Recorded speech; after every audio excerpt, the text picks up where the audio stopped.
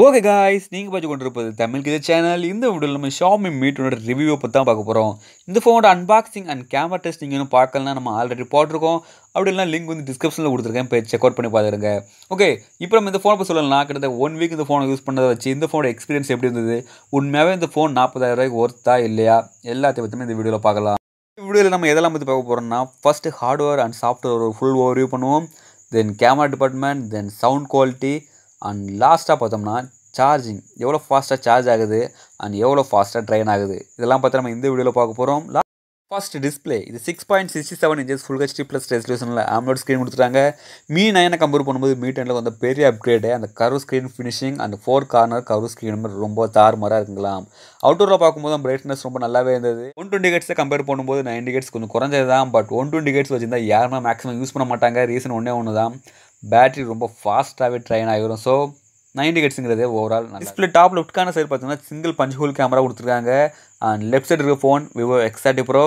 2 ஹோலில் எது ரொம்ப சின்ன பஞ்ச் ஹோல்னு கேட்டிங்கன்னா விவோ X30 Proவில் தான் ரொம்ப டைனி பஞ்ச் ஹோல் இருக்குது. பட் Xiaomi மீட்டர்னு ரொம்ப பெருசு சொல்ல முடியாது. அண்ட் ஃபோன் ரன் ஆகுது பார்த்தீங்கன்னா Android 10 தான் இந்த ஃபோன் ரன் ஆகுது. MI UI 11 வந்து இந்த ஃபோனை பில்ட் பண்ணியிருக்காங்க.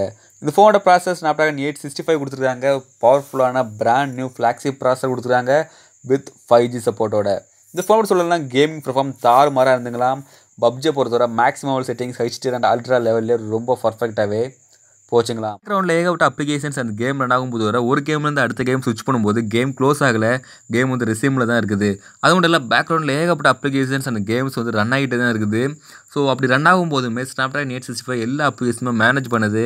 எந்த ஒரு லேக்குமே தட்டுப்படாமல் ஒவ்வொரு அப்ளிகேஷன் வந்து அடுத்த அப்ளிகேஷன்ஸோ கேம்ஸோ ஓப்பன் பண்ணும்போது ரொம்ப ஸ்மூத்தாகவே ஓப்பன் ஆச்சுங்களா.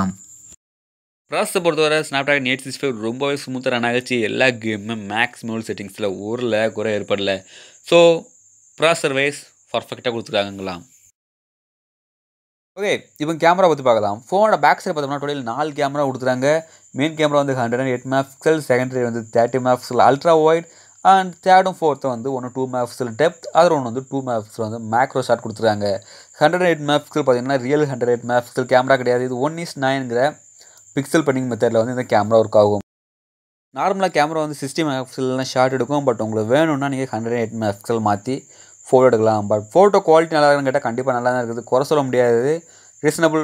ஒரு நார்மல் ஃபோட்டோவே ஜூம் பண்ணி பார்க்கும்போதுமே குவாலிட்டி நல்லாவே இருந்துங்களா. இப்போ பேட்டரி டிபார்ட்மெண்ட் பார்க்கலாம். இந்த ஃபோனோட சார்ஜிங் ஸ்பீடு பார்த்தீங்கன்னா பாக்ஸ்குள்ளே வந்து 30 வாட்ஸ் அடாப்டர் தான் வைக்கிறாங்க. And charging time 1 hour 5 to 10 minutes. Sometime 5 minutes charge ஆகும், சம்டைம் வந்து 10 minutes.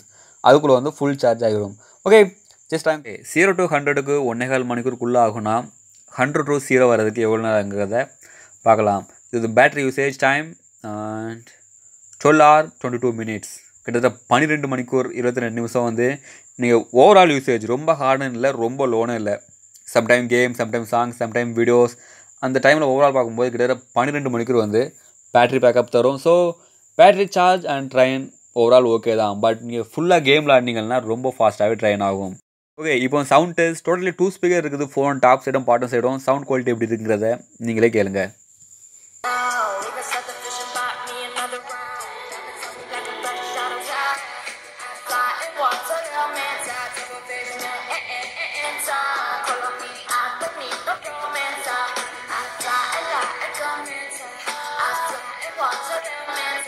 ஓவரால் இந்த ஃபோனை பற்றி என்னோட ஒப்பீனியன் கேட்டிங்கன்னா, இந்த ஃபோனோட ப்ரைஸ் 40,000 ரூபாய் ஃபிக்ஸ் பண்ணியிருக்காங்க. இந்த ஃபோன் உண்மையாக ஒர்த்தான்னு கேட்டால் கண்டிப்பாக ஒர்த்தான். ஸ்பெசிஃபிகேஷன்ஸ் ப்ரைஸ்லாம் கம்பேர் பண்ணும்போது ரொம்ப ஸ்மூத்தாக ஃப்ளூடாக தான் இருக்குது.